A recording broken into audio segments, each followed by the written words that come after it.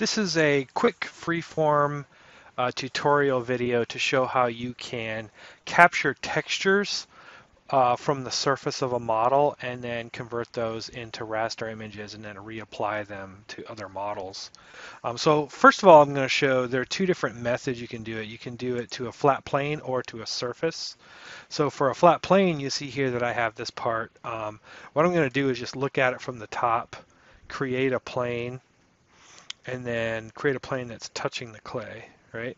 So this plane is contacting that clay. Now, if I come in and I just create some geometry, I'm just gonna, if I just use the tug tool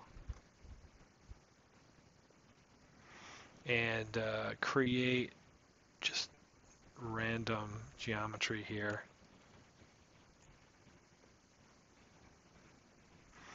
If I created this texture, I can come over to this tool inside of Detail Clay, Height Map. So with Height Map, I can say, here's a plane, and it will automatically grab the highest point from that plane and graph it to a grayscale image, or I can actually come in here and change it from automatic to manual and extract the max distance that it's going to look to create that image. So I'm going to use automatic right now. Oops. And then hit generate.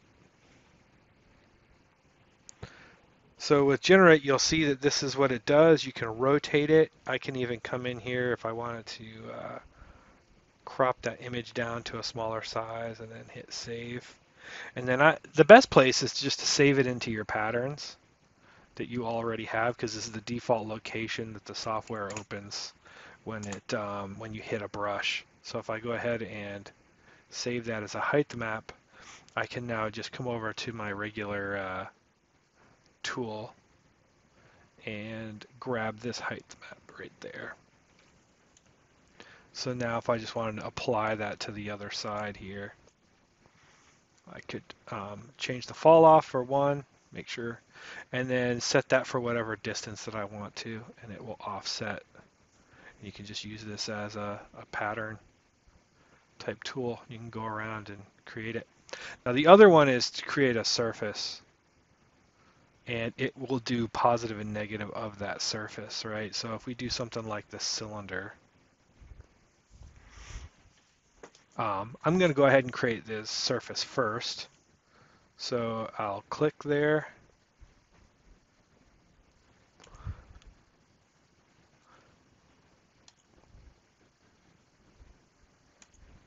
There. So now I'm going to create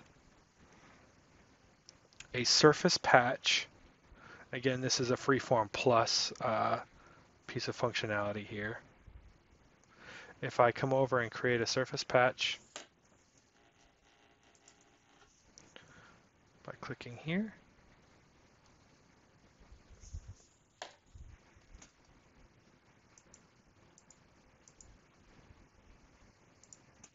so if I come over here and create a surface patch, I can create one that's based off of just the boundaries, like that, or I can create one that's already snapped to the clay. So if I go ahead and create one that's snapped to the clay as a cylinder ahead of time, I could then now duplicate my object, and we'll do the same thing we did before, just use the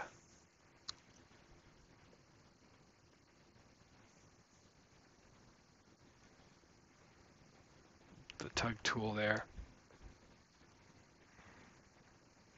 And let's not overlap outside of it is really helpful. You can obviously go outside, but it's not going to capture the whole image if you go outside of the patch that you drew. So now if I go over to the height map tool, I'm going to click surface this time. So now it's going to essentially unwrap that and flatten it down. I go to automatic again, hit generate, and then there's my thing, and I can hit Save this. And then another trick is I put zeros in front of it. That way it'll show up at the beginning of my patterns. If this is one that I want to use all the time, I'll put zeros in front of it. And now if I again toggle back over, switch to my new texture that we just created. So which one is that? It's this one right there.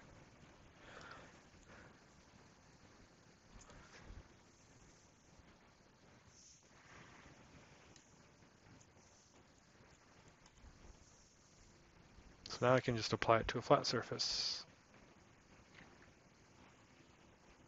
So that is the height map tool in Freeform.